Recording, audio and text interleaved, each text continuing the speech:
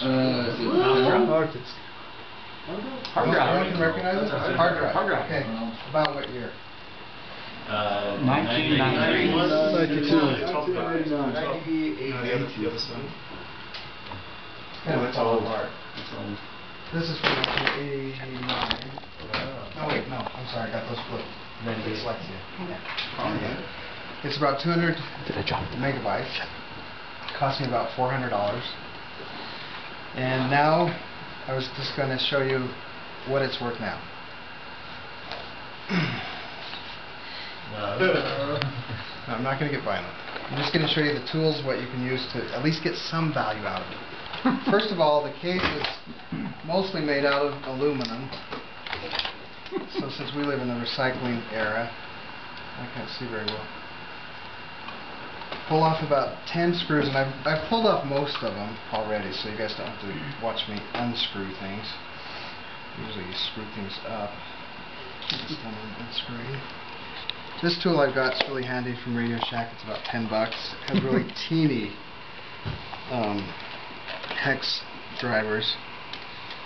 Oh, well, there. And then, oh, one more screw. That's what happens to me. If you have to pry on something, usually you forgot a screw. That's what I try to tell my kids, but I'm usually too late and they've busted it. Okay, there's the last screw. So this case is mostly aluminum, and it's kind of heavy, so there's quite a bit of aluminum there. The platters back then, and still some today, are made out of aluminum that have sort of a, since aluminum's not magnetic, right, they usually use electrolysis or some spin technique to put a thin layer of a ferrite compound on there so they can magnetize. So, but the most fun part for me, that's why you need the hammer, but I'm not going to do it here. I already did it in the hotel room. To get the magnet out, there's some really powerful magnets. Were you aware of that? Yeah. Very powerful magnets in here. Some of the most powerful in the world. Just put magnets. Usually, I know, isn't that strange? But they use a powerful magnet because the actuators that have to move, they have to be very precise. Yeah. If you get a high power magnet in there with the windings, you can get really precise stepping. I started out in hardware, so I still like hardware. And anyway, you'll see the magnet down there. You'll take something like this, and you'll just give it a slight tap, like bam. That'll break the glue. You can pull out the magnet. I usually have pliers when I do this. And I have like 20 of these sitting at home, so slowly as I get bored, I'll take one apart. Okay. So can you pick them up at like a surplus store? Yeah. Yeah. Don't you guys ever have hard drives go bad, and at least you want to get some value out of it? All the stepper motors out of them, that's a lot of fun. Ow. So there, I got them. These are the two magnets. They're quite strong.